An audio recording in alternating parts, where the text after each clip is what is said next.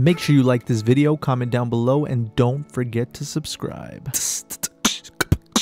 What's going on YouTube? Snipes here with TKO Gaming. Really quick before we get into this amazing information, if you want to be a Trials of Osiris helper with a 2.0 plus KD or a graphics designer for TKO, make sure you connect with us on all social media outlets and subscribe and follow us. All links are in the description below, and there will be information at the end of this video. Now what you guys see on your freaking screen is so amazing. Look at these shiny ass weapons, guys. Not only are they old raid weapons, but they are weapons that are going to be coming back as exotic plus adept versions with elemental damage on them. Guys, how amazing is that? There are going to be 16 weapons to collect with Age of Triumph, and I'm going to tell you guys what the best exotic weapon is going to be, in my opinion, and I think a lot of you guys will agree, and there are some sources backing it up as well. So really fast, if you guys don't know what adept is, it is from Trials of Osiris. Essentially what it is it gives the weapon a quick draw slash snapshot-esque perk.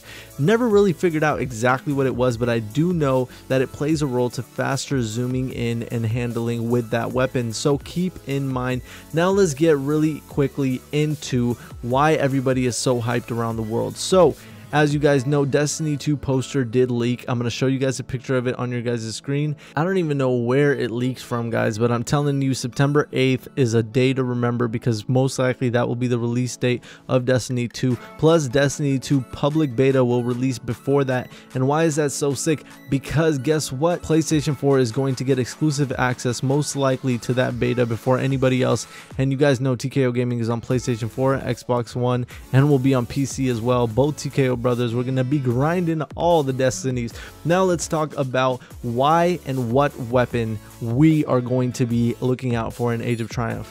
You guys guessed it, on the screen, what you're seeing, the gameplay of a gun that nobody freaking used. Everybody got it, and Bungie never did anything about making this weapon a good weapon. I never understood what the F was going on in their heads, but the NECROCHASM it is, guys. This weapon is going to be coming back, and it's going to have a new quest line. Now this quest line is going to be better. It's going to be similar but smoother.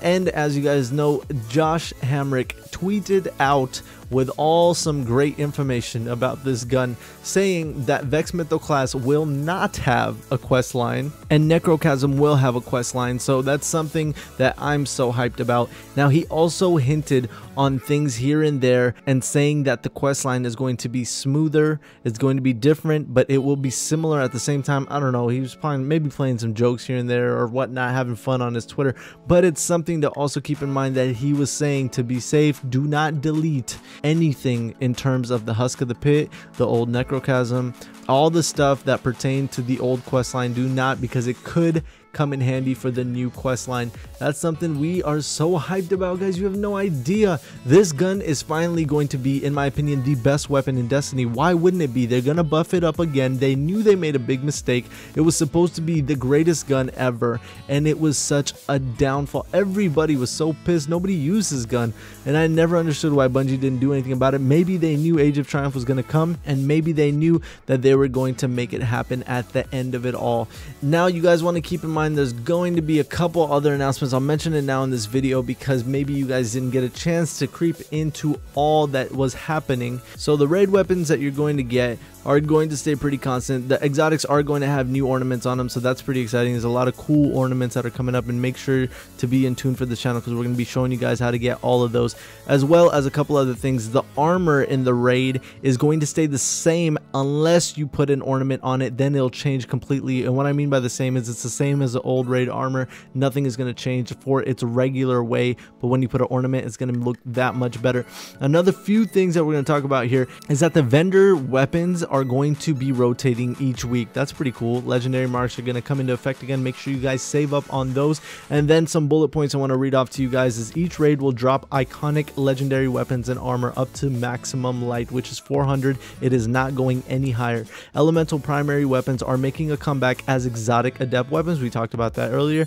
Every set of raid armor can be augmented with new ornament tokens. Also spoke about that. Ornament tokens, adept exotics from challenges and weekly featured raids. You guys know TKO Gaming is going to be helping with that, so make sure you read the description below if you need help with anything in Destiny. As you guys know, we help with Trials of Osiris every single day. Trials is live, and we're going to be helping with every single raid period for for anything in Destiny, challenges, whatever you need. Treasure of Ages boxes will include new chroma armor. That's very good to know because the new chroma armor looks sick. More fine-tuning for the combat sandbox is on the way. That is pretty much going to be some Crucible updates and balancing that they do, including a No Land Beyond nerf. Thank God that gun, the freaking no flinch Beyond. It was unreal getting headshotted by that gun when you know you shouldn't have. But anyways, guys, that's just some things to look forward to, guys. Thank you so much for tuning in. Now, I did let you guys know we're going to talk quickly about graphics design and Trials of Osiris helpers. Make sure you message us on Xbox or PS4 if you want to be a Trials of Osiris helper. Make sure your KD is 2.0 plus, you're a positive person, and you love helping other people out. Make sure you message the gamer tags that are popping up on your screen. And for graphics design, please do not message us on Xbox or PlayStation 4. We want you to message us on Twitter or email. Once again, everything you need to know is in the description below, and pretty much everything we operate on is under realTKOgaming, so you can find us on Twitch, Twitter, YouTube, and everything else. Thank you guys so much for tuning in. Make sure you guys like and share this video, and please guys, get your friends to come on over to TKO Gaming. Let's grow this family. And if you haven't had a chance, please check our Twitch stream out. We're filled with positivity, we're filled with knowledge, and we love you guys so much, and we grow with you guys. So thank you guys so much. I love you guys. We'll see you in the next one. Peace.